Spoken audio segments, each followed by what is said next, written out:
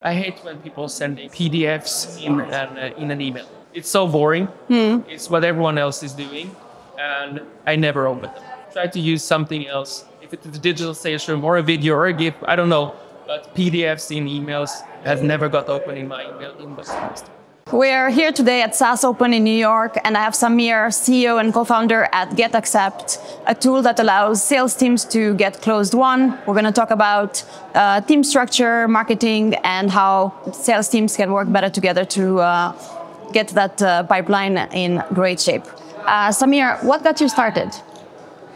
Frustration from doing sales myself, seeing sales being broken as they were doing more or less the whole sales process in the email inbox. I didn't think that was building the best buyer experience, so I wanted to create GetAccept to help sales reps become superstar sales reps and build the best buyer experience selling more or less whatever they now are selling. Tell me more about what differentiates GetAccept from other solutions in the marketplace. I would say we compete with quite many since we have a lot of different solutions in one, and that's our unique concept. So if you're an AE, you should arm yourself with GetAccept and you take it from opportunity. You have all your sales content in there. You have your customer cases in there, so you can run the process. You can create this one room where you can chat, engage, use video. And then in the end, we also have the full part of proposal, contract, and getting that signature done. So that puts us in a unique position because you don't have to buy 3 or 4 different point solutions. So who buys GetAccept and how do they justify ROI to their CFO? Yeah, so the main buyer is someone in sales. Sometimes, we have a free version where they just come in and buy, and then it can be the AE. I think we go and hunt. It's the VP of sales, CRO, or maybe then the RevOps and the sales enablement manager who got a little bit more report now, choosing their tools and the tool stack. And how do they justify the ROI to the CFO? I would say, since, as I said, we can replace many point solutions. So if you're sitting with many point solutions, which many nowadays are because they've been buying up and filling up the stack, we can actually remove some of those point solutions so it becomes more cost efficient. But overall, what we are pitching is, hey, if you're building the best buyer experience, you can be unique in your way of selling and you can understand the buyer and what they need, then you can close more deals. So it's more about, okay, how can we get that one extra deal, one for you and your team? Have you seen GetAccept used creatively to get a closed one these days? Yeah, of course, there's many creative ways to close one, but I just saw one the other day where one rep was using it for inviting for his wedding, which I thought was really fun.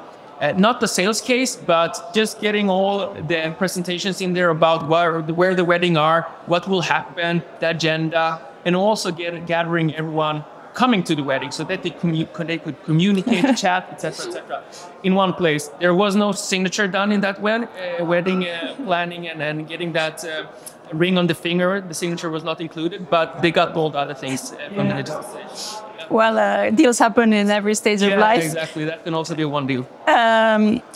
You have sales teams and customer success in your own organization. What kind of metrics do you have them aligned on to work well together? In the end, everyone is focusing on the ARR and adding up to that.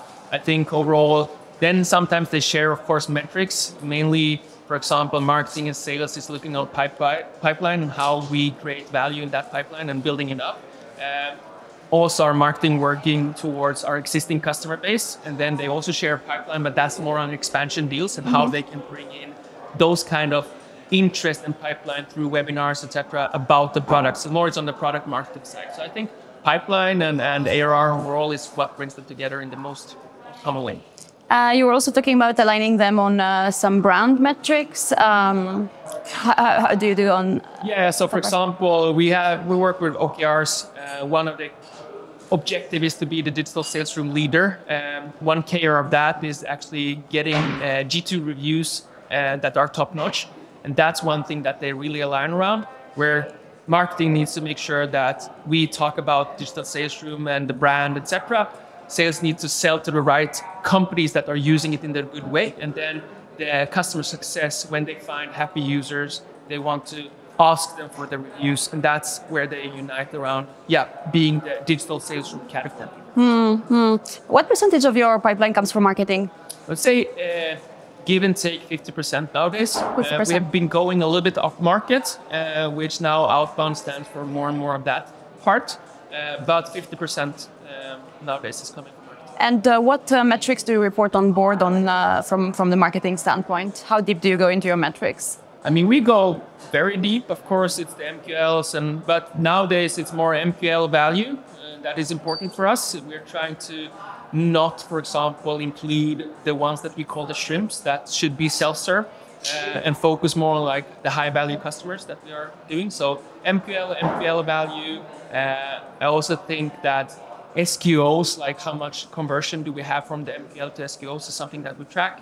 So yeah, overall those metrics. But then there are many leading detailed metrics on top of that. And do you do CAC per channel as well? Do you go detailed on CAC per paid, organic, events, things like that? Exactly. You do? So yeah, we're very heavy on calculating those different ROI metrics on what we spend. Tell me more, what are some of the marketing motions that are working for you, where the pipeline is coming from? Yeah, so I mean, overall, what we've been seeing nowadays, we've been working quite a lot with the brand. So we see a lot of organic coming in actually from that work, and that cannot always be attributed. Right now, what we're focusing a lot on is LinkedIn and how to work with retargeting on customer that has been touching us in different ways. And that has been working quite well to build up a top funnel. Then we work with the sales reps to nurture them going forward. So it's a lot of social selling? I think lots of social selling that has been experimented last half year, both with educating the different team members, but that takes time, as you know. Like you need to get your brand and your personal brand in combination with the GetAccept brand out there. Many do come to us and say, like, you're very active, both as a company but also the individuals on LinkedIn, Instagram, etc. So yeah, I think, but it takes time. Do you have marketing motions that you've tried recently that haven't worked? Yeah, I mean, PLG was and is still like a big topic. We tried it out. I don't know if we tried it out fully in a way, but we saw that we got tons of leads coming in. We saw tons of signups, but we couldn't really get them converting, and they were very small. So even if we got a lot, we couldn't get the ARR from it.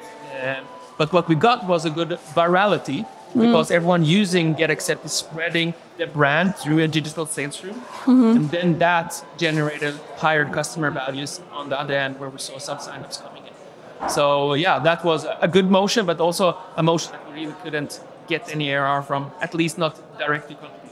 What's next for GetAccept? What excites you for the future? Yeah, so right now we're building the new version of the digital sales room. So we've been pitching, selling, implementing digital sales room now for a couple of years.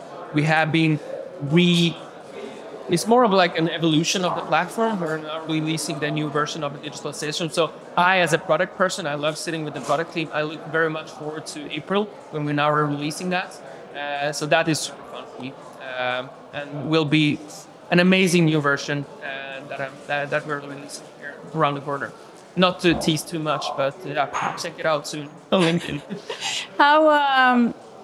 We're all co-founders and we're all in a very interesting market these days where tech is getting affected. Yeah. What are some of your challenges from that these days? And of course, our customer base, of course, many are in tech, but not too much. We are very diversified. So that has been good. Of course, we've seen some contraction mainly on the tech side, meaning they're not leaving us, but since there are fewer reps, maybe they contract and use less seats. So that has been impacted. But overall, I think we have managed to then pitch the part where you consolidate, where you actually reduce your costs. So our new has been good on top of that. So not too much impacted, to be honest. We're doing hopefully our best quarter ever. So yeah, looking forward to that. What do you see salespeople doing these days that you wish they would stop doing? Oh, I think I hate when people sending PDFs in an email. I really get it's so boring. It's what everyone else is doing, and I never open them. So yeah, try to be a little bit different. Try to use something else. If it's a digital sales room or a video or a GIF, I don't know. But PDFs in emails has never got open in my email inbox.